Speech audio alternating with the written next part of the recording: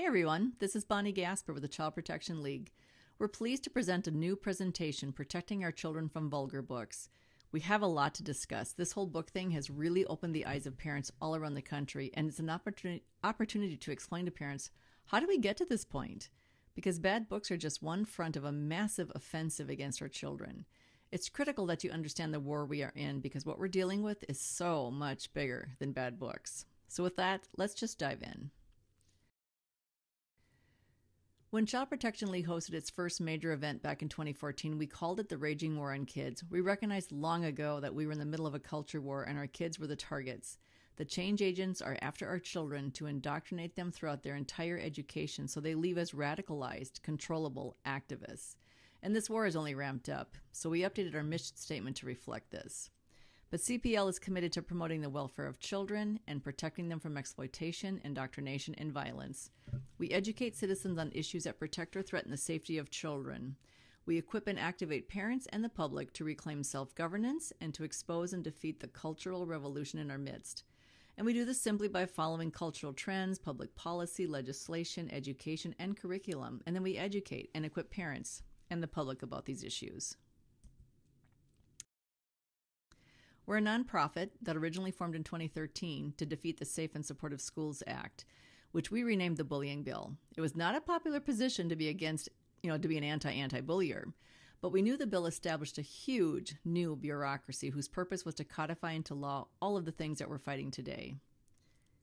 It defined gender nonconforming people as oppressed with special protections. It defined normative heterosexuality, in other words, mom and dad, the nuclear family, as an oppressive belief system. It mandated school instruction in gender ideology, it was going to enforce compelled speech, and it was undermining parental rights. And by now, hopefully, you are all familiar with critical race theory, equity, diversity, equity, and inclusion, the entire LGBTQ agenda, comprehensive sex ed, and SEL, which is a mechanism being used to bring all of the above into our school. Now, we're not going to dive into that in detail tonight because it's an entire presentation of its own, but SEL is psychosocial ideology posing as academic instruction. What it does is it assesses the values, attitudes, and beliefs of children through constant surveys, data collection, and behavioral interventions, because its end goal is to create social justice global citizens who will champion the UN Sustainable Development Goals of Agenda 2030.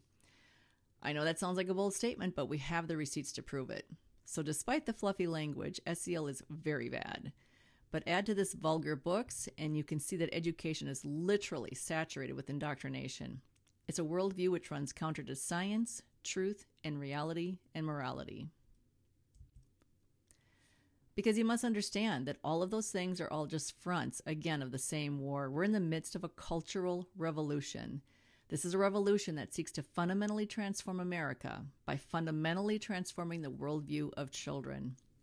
So while each of these battlefronts are worthy fights, we have to understand they're all connected. They are all part of the same war. They're all heads of a multi-headed hydra. And we have to cut off every head of this hydra to kill off this beast of cultural Marxism. Which leads us then to one of our main questions. How is it that our school libraries are filled with pornographic and vulgar books anyway? How did literary trash like that get past the gatekeepers? Was it an accident? Was someone just not paying attention? Or have we evolved so much that it's now necessary to expose our kids to hardcore porn? To understand this, I think it's going to be helpful to take a brief look at the history of education in America, how we went from kids actually using Bibles as textbooks 100 years ago to reading trash novels now that are glorifying incestuous sex. Well, that's when the Marxist intellectuals began taking over education. Now we're going to take a brief look at some of the most influential. Georges Lukács was from the late 1800s. He's considered one of the main founders of Western Marxism and the inspiration behind the Frankfurt School. But Lukács understood that Christianity and Western civilization, i.e. the nuclear family, were obstacles to communism, and he asserted that both had blinded the working class to its true Marxist class interests. And like the voices of the World Economic Forum and Klaus Schwab, he was a globalist and advocated for the destruction of Western society and old values in order to create, or as the globalists say today, build back better new ones. This was the Great Reset. This was cultural Marxism. Wilhelm Reich, he's another highly influential psychoanalyst, Marxist and sexual revolutionary from the early 1900s. He greatly influenced the Frankfurt School. He wrote in his book, The Sexual Revolution, that the sexualization of the culture was necessary to destroy the social order and the family. He viewed the nuclear family as oppressive, so he said we had to replace it with a classless society. He's known as the father of the sexual revolution, and he taught that sexual revolution would be accomplished primarily through the sexualization of children. The Frankfurt School was founded in 1923 in Germany with the goal of destroying Christian culture in Germany. But ironically, they had to flee when Hitler came to power because each member was not only a Marxist, but a Jew. So they reestablished in Columbia University, which is still the largest graduate school of education in the U.S. today, and just simply changed their focus to destroying Christian culture in the U.S. But they realized the U.S. working class was a little different. They were not just going to take up arms and overthrow their government, because the Americans, they were aspiring to the middle class. Middle-class Americans actually believed in capitalism and a good work ethic, and they wanted to create a more prosperous future for their children. So instead, they had to organize people into groups like blacks, feminists, and homosexuals and students, and then convince them that they were victims and marginalized. They were really just nothing more than agitators and community organizers.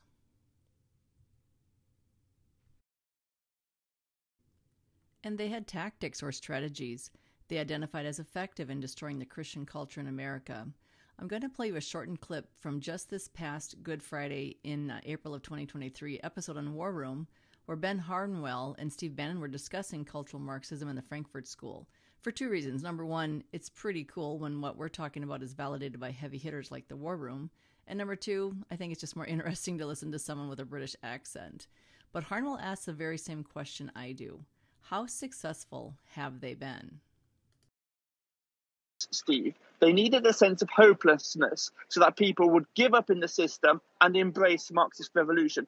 And this is what the Frankfurt School, back when it was in its original founding in 1923, realized that their big task was to destroy the Judeo-Christian civilizations. It was a source, a spring of hope. They needed to destroy that in order to leave the people helpless. Now, what was their strategy? Here's something I'm going to list off, and you can tell me where you think we are on this list, okay?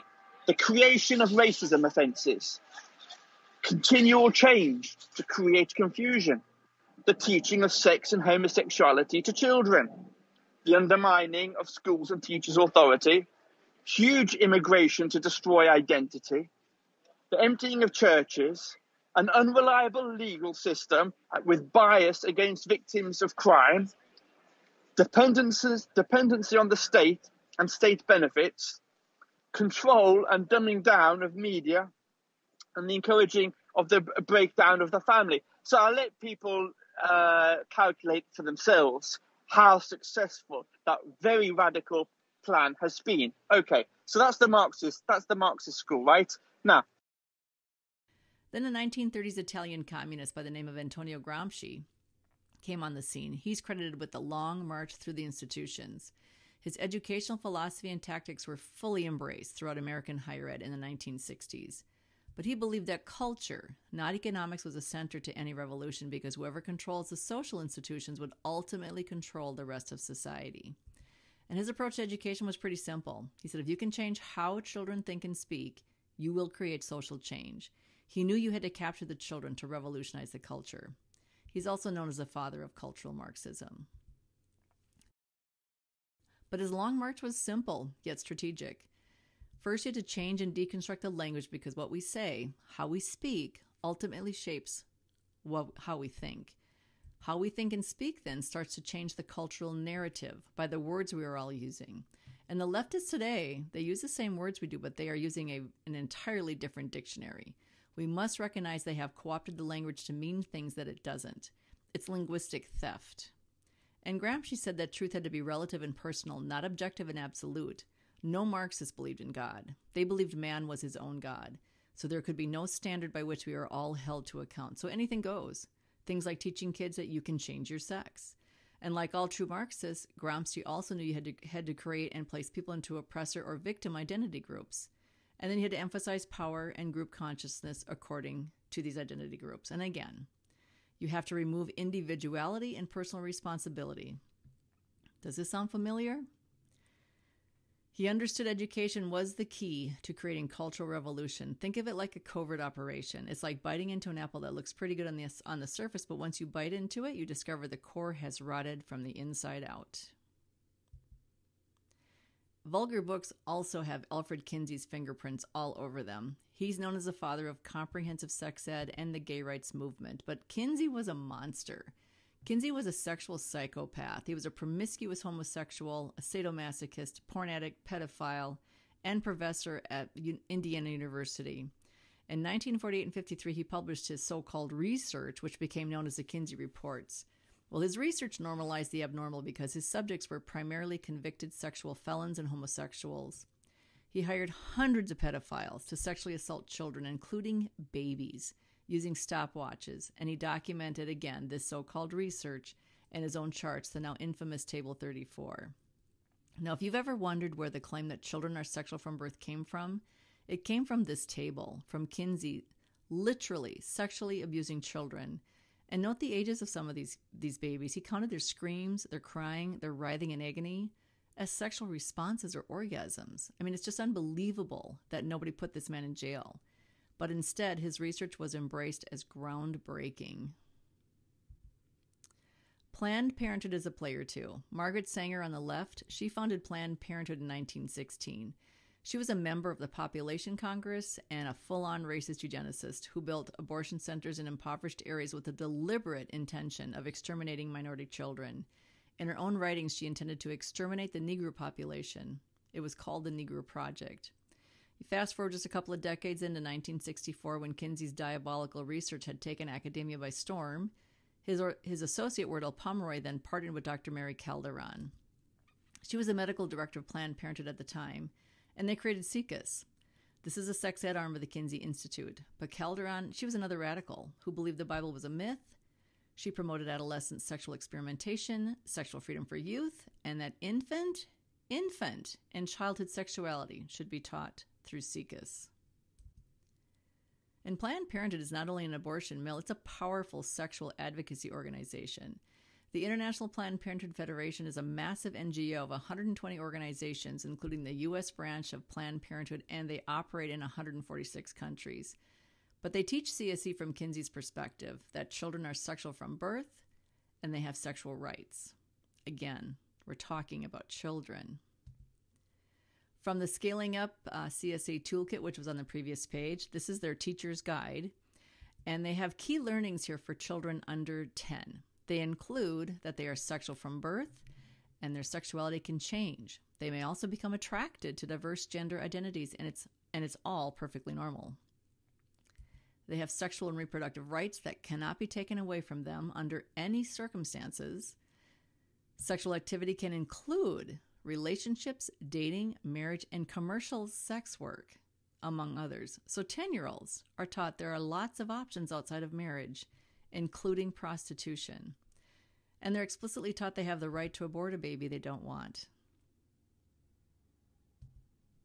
Conspicuously absent, though, from these key learnings are references to parental authority. Any law which protects requirements for parental consent, access to their child's medical records, and authority over their minor children. So Planned Parenthood is not working to support parental rights. They're actively working against you. Which brings us into SICUS, the Sexuality Information and Education Council of the U.S. This is the organization then that was founded upon the work of Marxist-influenced racists, pedophiles, and abortionists. All right, so what possibly could go wrong? And they openly admit their agenda. On their website, they rebranded in 2019, and they stated that sex ed is their vehicle for social change. Now, SICUS has enormous influence. They write the majority of sex ed curriculum and teacher training standards for the U.S. and the world. And their CEO just says sex ed can spark the social change we need. That's why they're now SICUS, Sex Ed for Social Change.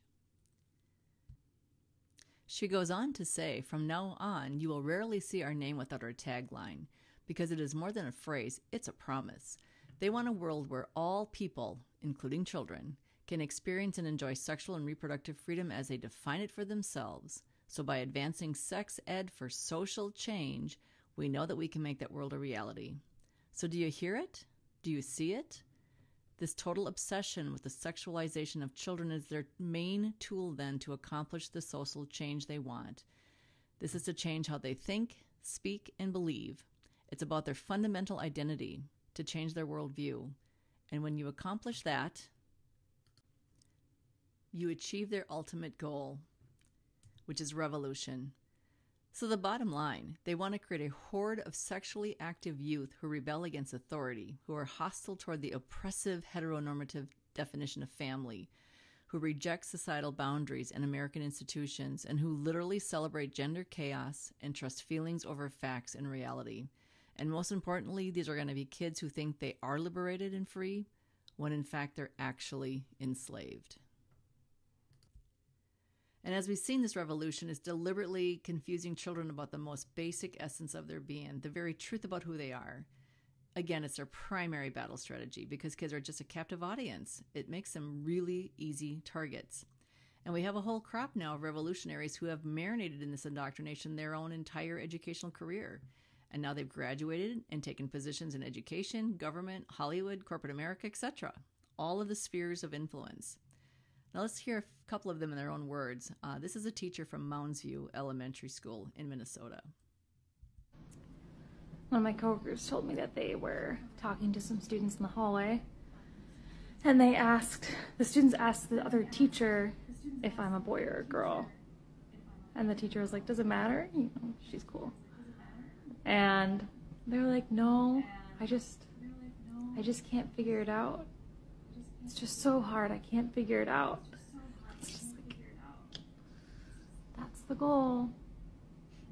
That's the goal. Yeah, her goal is to confuse your children. Or how about Jason Buckland, the LGBTQ program coordinator for Minneapolis Public Schools? Now listen for some of the key concepts that he's pushing. Now this was a video compilation that was tweeted out by Liberty Loca from Buckland's recent Ed Talk. The top three, because those have to do with gender, right? So I'm going to start with sex assigned at birth, because that's often where we have our own understanding of gender. We tie it to the sex assigned at birth, which is often just really decided by the doctor looking at anatomy. My name is Jason Buckland. I use he and him pronouns, and I'm the LGBTQ program coordinator with Minneapolis Public Schools. People might assume it's a relatively new program and that the work is primarily for high schoolers. We really see the work as starting as early as pre-K.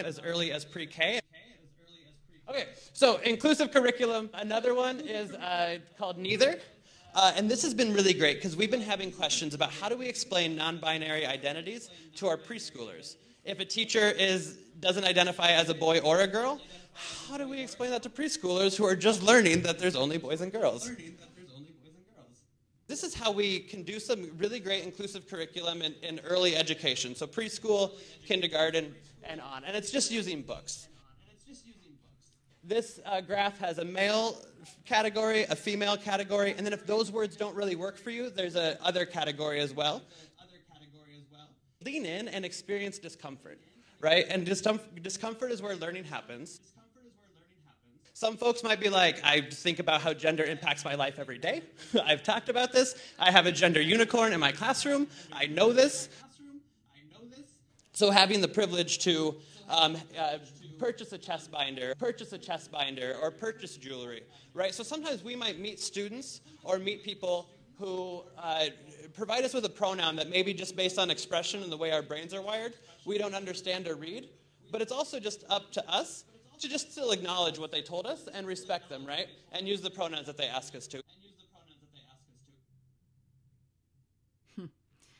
So did you hear what he said? Gender assigned at birth. Apparently the doctor just looks at anatomy and randomly assigns a gender. Gee, imagine that. He talks about pronouns, that their work starts in preschool, and that it's primarily through the use of books. So with that background, then, let's take a look at the history of the American Library Association and the AASL. These are the people that are choosing and placing books in front of your kids. At the 2003 convention, which was held in Toronto, Canada, it was actually dedicated to celebrating Castro's library policies. However, they invited only Cuban official libraries to present and did not invite anyone from the 150 so-called independent libraries. It was common for Castro to frequently pretend there was actually freedom in Cuba, and in 1988 he allowed independent libraries to form, but their books came primarily from private donors, embassies, tourists, and so forth. He famously said there were no forbidden books, just no money to buy them. So it is remarkable, however, that a 2001 ALA delegation to Cuba then found no censorship, despite having received explicit instructions from the Cuban government which forbid them from bringing any of their own books into the country. And in 2002, at least 10 independent librarians, along with journalists and other political dissidents, were imprisoned for 20 to 26 years. And the police raided some 22 of the independent libraries, often burning them to the ground. Quite amazing. They didn't see any issues with that. Then we have Drag Queen Story Hour, which these were started in San Francisco by Michelle T., who is a professing lesbian, and they were marketed as inclusive and welcoming for little children. Now, these are photos from Drag Queen Story Hours in Minneapolis, St. Paul area in 2019. But during these story hours, these drag queens read only books about gender identity to our little kids. It's a mockery of women, and I'm glad that some are now starting to call it the new blackface of women. Because women in general don't wear slutty clothes. We don't twerk, spread our legs, and stroke ourselves in front of small children. And Sasha Soda, the guy in the miniskirt upper right, when a man flashes his crotch at children, it's generally considered a criminal act. So when grown men then, dressed as hypersexualized women, dance and prance and twerk and stroke themselves in front of small children, I think a fair question to ask is who's actually getting the pleasure out of that? Then at the 2019 ALA convention, it was devoted to queering the library offerings. That was actually their own language. But they conducted over 100 workshops, which were specifically devoted to DEI, diversity, equity, and inclusion. Now, again, they have this total obsession with dividing children by skin color and emphasizing oppression and systemic racism. You know, DEI demands acceptance for every gender identity. It demands acknowledgement that every non-white, non-hetero identity is inherently victimized and oppressed, and that inclusion means more than just tolerance. Tolerance isn't good enough. Inclusion means full acceptance. You must celebrate and advocate, otherwise you're not an ally, you're an enemy. And then they had 2 sessions called A Child's Room to Choose, encouraging gender identity and expression in school and public libraries, and Are You Going to Tell My Parents? The minor's right to privacy in the library. They also held several sessions providing tools, strategies, and communications that were teaching the librarians how to overcome community objections to Drag Queen Story Hour and other pushback. Now, you may find it very illuminating that requiring parental permission to access certain content was identified as one of the 5 main types of censorship at this conference. One of the key takeaways was that they were taught how to prepare materials to support the ALA's values, not parents or the community, but the ALA's values. So yes, Dorothy, we are not in Kansas anymore, and the ALA has an agenda too, and it looks nothing like yours. So with that background, then, is it any wonder that the new ALA president-elect is Emily Drabinski? She'll begin serving her term in July of 2023. And she describes herself as a Marxist lesbian. In a tweet from 2022, she said, "I just cannot believe that a Marxist lesbian who believes that collective power is possible to build and can be wielded for a better world is the president-elect of ALA." The Federalist wrote an article about her as well and quoted from a lecture she gave in 2021 called Teaching the Radical Catalog. Drabinski spoke about pointing students towards books that would lead them to their brand of queerness. She said at Sarah Lawrence, absolutely everybody was queer. There were so many ways to be gay, and it was my job to teach those students how to find themselves in our library catalog. In that same talk, she explained that queerness included the subversion of those kinds of normal family types. Now, Drabinski was referring to the family types that normally produce children, a married man and woman. And subversion is a pretty strong word. It actually means sabotage, as in destruction, the act of destroying or damaging something deliberately so that it does not work correctly. Seriously, can you hear the old Marxists from 100 years ago? And they're not even trying to hide it. Drabinski now was just announced as one of the keynote speakers for the Socialism 2023 conference in September in Chicago. Now, I'd like you to also to listen to a few excerpts from her interview with this interview with Emily Drabinski. Listen to how she sees book challenges and the parents who bring them. Now is Emily Drabinski. She's a librarian at the CUNY Graduate Center and has also been elected to serve next year as the president of the American Librarian Association. When we think about book bans, the sort of moral panic that we see happening across the country right now is one aspect of that. Book ban efforts there, which aren't just, sort of we're against an individual book and sort of filing a petition, but it involves armed Christo-fascist right-wing sort of extremists bringing guns to public meetings, staking out the library director's home. Like, it's really quite violent. These challenges seem so much more intense over the past few years. From your perspective, what's changed?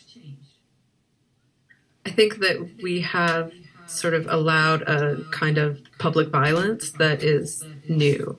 And we haven't sort of framed the attacks on library workers as a form of domestic terrorism, as a kind of violence against public sector workers that needs to be addressed and needs to be addressed really head on and directly. That when the right showed up about a drag queen story hour, and like, who could be against story hour, right? It's just baffling to me.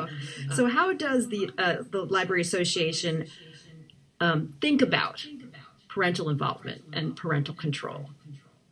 Well, I mean, parents are responsible for parenting their children, and we are, as libraries, responsible for providing resources and support for the public project of raising children. We have policies, right? Most libraries have challenge policies, and it's our task to defend the policy, not the book. And so those exist in libraries. But I would also say, if you don't want your kid to read that book, then make sure that they don't check it out. And, the other thing I would say is one of the principles of librarianship is that every reader has a right to decide for themselves what they read. And that includes children. He has a right to a private life as a reader, just like I do. So that interview lasted 28 minutes. Not once did they discuss the elephant in the room, that parents object to the content, the vulgar and pornographic content. And she also equated opposition to trans books as the same thing as black and brown racism. But did you also hear what she said? Parents opposing books are Christo-fascist domestic terrorists bringing guns to libraries and violent. So if you didn't think you were in a war, she certainly does. She sees the ALA as the front line of pushing this Marxist agenda, and parents opposed to it as the enemies that need to be stopped. Because libraries apparently are part of the public project of raising your children. So because of all this pushback they've been receiving, they have formed a group called Unite Against Book Bans. A group, again, that is heavily supported by all kinds of lefties. GLSEN, GLAAD, People for the United Way, the Human Rights Campaign, the American Federation of Teachers, etc., etc. And just as Drabinski is doing, they define opposition to their agenda again as book bans. They totally ignore parental objections to the pornographic and vulgar content of these books. And they won't, because it's an unwinnable argument for them. It's much easier to garner public sympathy by twisting the argument, painting you as angry and narrow-minded cretins who are banning books and thereby robbing children somehow of literary options. Because you're the one advocating for censorship, right? So they present themselves as defenders of free speech. They're fighting censorship, so they're the heroes. So do you see what they just did there? I mean, they've just flipped the script by ignoring the real issue. But do you get the picture here? So every single organization with direct influence on what is being taught to your kids is promoting racial division and the sexualization of your children. So do you see what your child is up against? Do you see the terrain more clearly? Do you see the size and scope of this war? Can you see now why 70% of millennials are now in favor of socialism, or why almost 40% of Gen Zs identify as somewhere on the LGBTQ spectrum? And can you see now why 673 university professors just said requiring a 3-credit course on American history and its finding documents was nothing but indoctrination? And in 2019, according to the nation's report card, the NAEP, 2/3 of 8th graders were not proficient in any subject. And can you see now why it seems like everything has gone woke at the same time, like it's a hive mentality? Do you see why I need to do something? Because this is a public education system. We already know that colleges were captured decades ago. And what about porn? We should talk about this. Do pornographic images and content negatively impact children? Well, we already know porn destroys adults and their relationships, so why would it be any different for children? Porn destroys their minds, their souls, and the change agents know this, but pretend that without this explicit content that somehow your child's going to be left wanting, that they will not have information to be safe and to make safe choices, or worse, that you're some kind of, again, backward prude for wanting to protect your child's mind from this kind of content. But what does porn do to the brain? Well, it desensitizes them to sexual situations, which often leads to acting out these same sexualized scenes or encounters with other kids. In fact, one of the fastest growing crimes in America right now is children sexually assaulting other children. And viewing unfamiliar bodies acting in ways that they don't understand creates shock and fear. And sexual arousal from these images can be very confusing for a child who doesn't understand what they're watching or seeing or reading. Everybody, including children, have a peripheral nervous system that regulates involuntary physiological processes like heart rate, blood pressure, respiration, digestion, and sexual arousal. So for children who aren't getting other forms of sex education, watching or reading porn can teach them that sex and love do not coincide. And it most definitely promotes the objectification and skewed view of what makes for a healthy sexual relationship. And viewing porn at a young age activates the fight or flight response, which can then create anxiety and an emotional attachment actually to similar images. Fight or flight is an acute stress response and another physiological reaction that occurs when one encounters something that's mentally or physically terrifying. And the visual stimulus of pornography, it hijacks the brain's reward system and it overwhelms it with unnatural, prolonged dopamine levels. The result is the brain physically deteriorating in shape, size, and chemical balance. It also erodes the prefrontal cortex, the key region of the brain that houses executive functions like morality, willpower, and impulse control. And it hijacks the neural wiring, the plasticity of the brain. Neural wiring that underlies learning and memory processes. The brain is wired to respond to sexual stimuli with surges of dopamine. So this is like reward anticipation, and it programs memories and information into the brain. And the body adapts to this, to these brain signals. So like food and sex, the brain remembers where to return to experience the same pleasure. Psychiatrist Norman Doidge explains that pornography satisfies every one of the prerequisites for neuroplastic change. When pornographers boast that they are pushing the envelope by introducing new, harder themes, what they don't say is that they must, because their customers are building up tolerances to the content.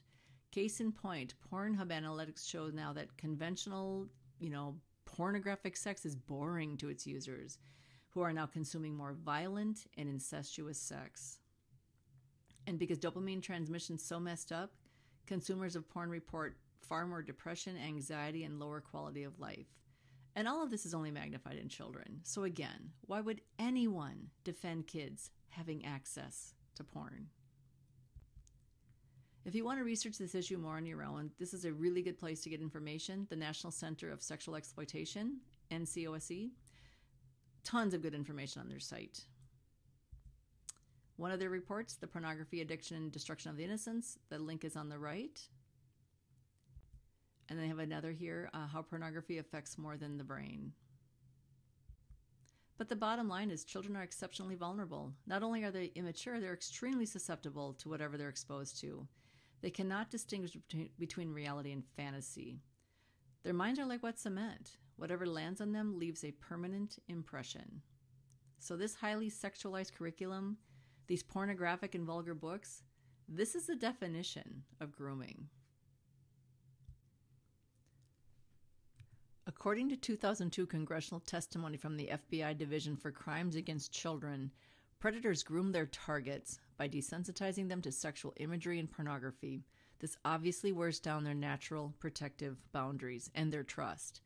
And since curriculum and books use these very same tactics, how is it that passed off as education or literature when both common sense and the law recognize this as grooming? And when vulgar books normalize and celebrate sexual experimentation of all kinds, what does this kind of grooming do to its victims? Well, it leads to increased drug use. It leads to unplanned pregnancies and all that comes along with those very difficult situations. It leads to more children becoming vulnerable to depression and suicidal ideation, makes them vulnerable to sexually transmitted diseases, exploitation, and sexual abuse. And in the case of normalizing all things trans, mutilating surgeries, infertility, a lifetime of medical intervention, and extremely high rates of suicide. So again, how do children benefit from being exposed to porn? So what can you do? Well, I think we have to call it what it is. At worst, it's sexual grooming. At best, it's simply people being derelict in their duty or too afraid to stand up and protect kids from harmful content. But I think we have to call it out. Groomers hate this term because parents understand it. We know what this means. And you have the law on your side.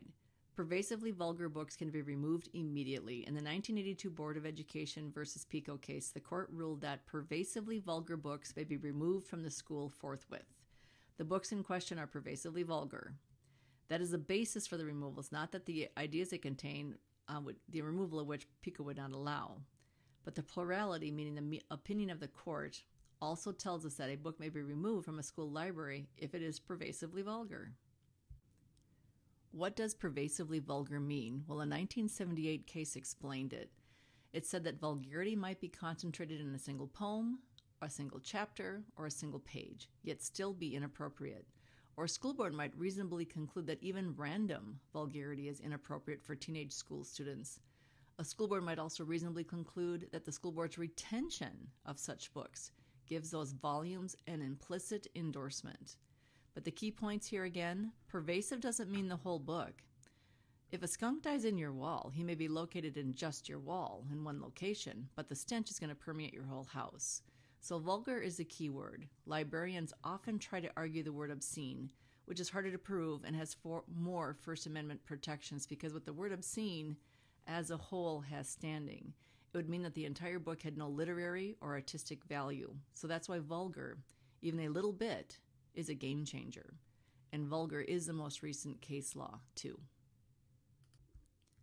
And who has authority to remove books? Well, in the Pico case, the court unanimously acknowledged that the school board does. They have the authority to remove a vulgar book right away. School officials may remove books which are pervasively vulgar or deemed educationally unsuitable immediately. And a vulgar book removal does not require an arduous process. One individual can do it. Another case, the 2003 United States versus the ALA. This was a case mostly about the ALA Bill of Rights and somehow having some kind of rights to reading whatever they want in the library. But according to the ALA, they say a person's right to use a library should not be denied or abridged because of origin, age, background, or views. Well, the court unanimously agreed that government has substantial interests at stake to protecting young library users from material that's inappropriate for minors. And they also ruled that the ALA Bill of Rights has no constitutional standing or merit. In other words, it's basically meaningless for everyone except the ALA. So a quick review of the deception, deflection, and the truth. They tell you that books must be obscene as a whole. False. They only need to be pervasively vulgar. They say it must require a rigorous process for removal. That also is false. Because I'll tell you what, I think you'll be hard-pressed to find a rigorous process for inclusion. In fact, you need to find out even if there's really a parent-community open meeting on curriculum and books going on in your school. In a lot of cases, it's not. In a lot of cases, if they do, it's not even made public. Often, they will like to invoke the Miller process, which was another case, but that was about obscenity as a whole and not even school books. And they say that, well, the community is against book bans. Well, we are too, but the community is also against explicit material. And I would encourage you to look for those surveys. What kind of questions did they ask? Because you can word questions in such a way that you can get the survey with manipulated results. You can get the answers that you want. And they say that one person does not have authority to remove a book. Well, yeah, they do. Because two of their own already have. Dorcas Hand currently sits on the board of the ALA's Freedom to Read, and the late Judith Krug, who was actually the creator of Banned Book Week, have both done so, and they've explained how they've done it. They said they simply just read the book, deemed it to be inappropriate, and took it off the shelves. Not that difficult. So key points to emphasize again, we are not banning books. We oppose children being exposed to vulgar content. Don't be lured into the obscene discussion. We're talking about vulgar and pornographic content. As a whole, doesn't matter when we're talking about vulgar books. Like all Americans, we oppose book bans too, but like most Americans, we also overwhelmingly oppose explicit content being available to little kids in our schools. There's a Harris poll and Rasmussen poll that have documented this, and you can use that for your reference as well. And the ALA Bill of Rights, it doesn't really mean anything. So know the law and use it. Take this before your librarian and your administration, and just don't be bullied. Now, you see a link at the bottom of this slide. This is a copy of an outline that outlines these cases from our website. It explains many of the tactics they may try to use against you. And it's, I want to give a hat tip to Kathleen Nediger of Mass Resistance and Dan Kleinman, who put this thing together. Dan Kleinman is an attorney and owner of Safe Libraries Blogspot. He has many, many more links on his site and a lot of helpful tips and for the outline as well. And so again, please download that from our website and just distribute that among your friends. And here are 4 solid resources that you could also use. ratedbooks.org/know-before-you-read. Really good site. They have read and identified vulgar and pornographic books, so they can take you right to the chapter and page. It's going to save you thousands of hours, and you don't have to read this garbage and fill your head with this kind of trash. And Safe Libraries, again, I mentioned that earlier, Dan Kleinman's blog. Being an attorney provides really good analysis for us to understand what's going on. And then No Left Turn in Education, they have linked to much of Rated Books' work, but they have a really easy format to follow. And then this site is very interesting, Destiny Discover. Apparently, this is a search engine that all public schools are on, so you can search by city and school to see if they carry certain book titles. Now, while we're dealing with the book issue, what are 10 things we could do right now as you work on this vulgar book issue? Well, first, again, I hope you see now. I hope you see better the terrain. I hope that the last 40 minutes have showed you how education has been totally subverted to achieve cultural revolution. I hope you see and understand that this war is much, much bigger than vulgar books. And as hard as it is to accept how far down the path that we are, we have to comprehend it's real. Because they're not going to give up the terrain. They will not stop. They certainly are at war with you. And they're never going to stop. So we cannot sit by and just hope for the best and think that everything is going to turn out fine and we're going to go back to normal, because we're not. Those who are subverting your children use your language but not your dictionary. They fully understand the power of language. So what people say changes how they think. So we have to, again, recognize their tactics and strategically counter them and make them define words such as equity, safe space. Have them define what is a woman. What does inclusion mean? Don't participate in the delusion. Do not use their terms. And then judge and discern soberly the meaning of these realities in light of what you know to be true, especially from a Christian perspective. In late April, during his speech at the Heritage Foundation, Tucker Carlson nailed it. He said that good is characterized by order, calmness, tranquility, peace, whatever you want to call it. Lack of conflict, cleanliness. Cleanliness is next to godliness. It's true, it is. And evil is characterized by their opposite. Violence, hate, disorder, division, disorganization, and filth. So if you are all in on the things that produce the latter basket of outcomes, what you're really advocating for is evil. It's true. I'm not making a partisan point at all. I'm just stating what's super obvious. So that was Tucker, and I could not agree with him more. Because what we are dealing with, folks, is evil. It's real, and it's just the truth. I highly recommend you listen to his entire 20-minute speech because it's excellent. And then you have to act. You have to understand that God chose you to be alive at this time. You have a mission specifically picked for you. You need to choose to resist evil and live by the truth. Because another thing Tucker said is the truth sets you free. The truth makes you stronger. And then get organized. Take what you have learned tonight from this group and tell 2 more friends over coffee or at church, and so on and so on. You have the power, parents, and there is strength in numbers. And then network with other parent groups around the state and the country. Learn from what they're doing. Set up secure ways to communicate. There's always going to be trolls out there who are going to try to subvert you. So make sure that you have free ways to communicate with each other safely. And then attend school board meetings and get on curriculum and for curriculum review boards, and for sure review committees, book review committees, and then make sure you have opportunities that are made public and not just filled with their sycophants or hand-selected people. And then I would really encourage you to record some of these school board meetings if people show up to talk about these books, because for some reason, surprisingly, they seem to always lose the tapes when parents show up with the bad material. And for sure point out the inconsistencies in their policies. It is actually kind of mind-blowing when you look at how absurd their policies are when it comes to these bad books. Then consider running for local office, school board, city commissioner. These local positions can allow for great oversight and impact, because the closer to local we are, the better off we are.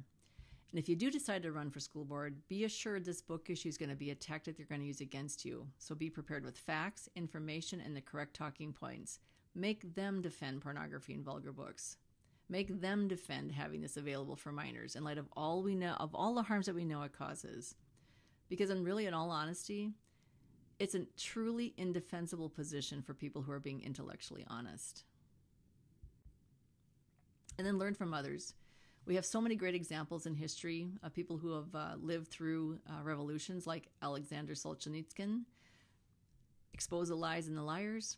Refuse to say what you don't think. Again, don't participate in the delusion. Refuse to let the media and institutions propagandize you and your children. Their number one tactic is to control you. It's fear. It's fear to control you. And they need you to be afraid. So don't fear. You have the Constitution and the truth on your side. And be confident. We the people. Most people are reasonable, and most want to protect their kids. And then support leaving public schools, but stay involved. I mean, as you can see, the whole system is really set up to indoctrinate your child. So you might have to make some hard decisions here. But investigate homeschooling and non-public schools. There are so many good options now. Online curriculum is very robust, and teaching series from colleges like Hillsdale College are just exceptional. And if you have skills, consider tutoring. If you're good at math, history, writing, finance, carpentry, teach other kids.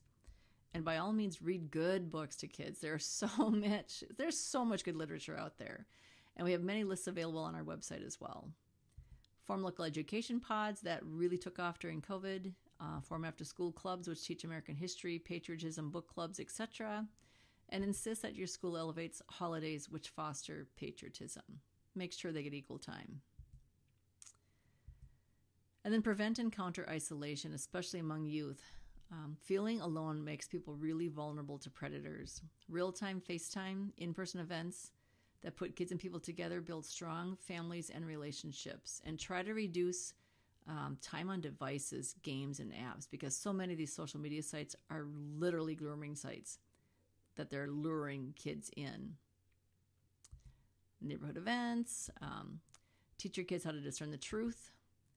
Make sure they know that telling the truth makes them even more powerful. You don't have to remember lies when you're telling the truth. You just have to know the truth and stand firm on it. And here's the truth. Truth can handle a few questions. It stands up under scrutiny, which is why they're always trying to censor and silence the truth. And bottom line, courage is contagious. And stranger danger actually applies here. We have to talk to kids about the dangers in the culture before the culture gets to them. We have actually a really helpful tool on our website. Feel free to download that as well. And then you may have to daily deprogram your children if they're in public school. This is what the parents in the Soviet bloc countries did with kids in the government schools. They daily reviewed what the schools were teaching them, and then they corrected the errors to maintain their cultural heritage and expose the propaganda that was being taught to their kids. I actually have a dear friend who remembers this. She escaped Cuba as a child, but her parents were secretly homeschooling her and her sister, but she remembers they had to wear the public school uniform whenever they went out so they wouldn't be arrested. And then we must cultivate cultural memory. If we fight the system and don't backfill what's missing, we're going to lose our kids in the end anyway. So replace the bad with the good. Another example is Poland. They were literally wiped off the face of the map twice, but they came back strong because the Polish people maintained their identity, their culture, and their patriotism. They knew who they were and they were proud of it. And they taught this heritage to their children. And our cultural heritage is preserved not just by learning facts, but by reliving them as well. So it's absolutely key our kids know that our true American history, because it's been completely erased and defiled with CRT and bias. I mean, America's always been an idea. a really exceptional idea. We've not always perfectly implemented these ideas, but we've also worked very hard to fix the problems. It's cost us a lot. So have booths at fairs, local events, and highlight this rich, rich heritage. And I tell you what, another thing, if drag queens can read stories at libraries, so can you. So read a famous speech or show a movie. And form book clubs. I did this with my own kids, and they remain some of their best friendships and really fond memories. So in closing, one of my personal heroes is Dietrich Bonhoeffer. He was a Lutheran pastor living in Germany during World War II. He actively worked to remove the evil in their midst, which was Hitler. But he famously wrote that silence in the face of evil is itself evil. God will not hold us guiltless. Not to speak is to speak. Not to act is to act. So we must act, because inaction is going to cost us everything, our children and our future. Over 200 years ago, John Adams said, "The source of our suffering has been our timidity. We've been afraid to think. So let us dare to read, think, speak, and write." So be encouraged by his statement. Truth tellers were attacked and censored then just as they are today. There's nothing new under the sun. Decades ago, when we were all still using checks, I borrowed a phrase from the Gipper, and I had it printed on mine. It said, "Freedom is not free." Well, that was taken from his famous speech where he talked about a young man named Martin Treptow who left his barber business to fight in World War I. He died on the Western Front, and on his body they found a journal with this written in the flyleaf.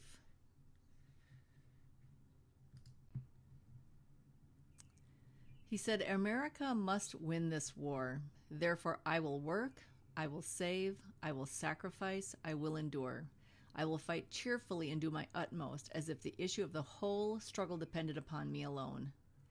Martin Treptow was clearly talking about enemies outside our borders, but today, our main enemies are within our borders. But the exhortation doesn't change. So parents, grandparents, everyone, we must win this war.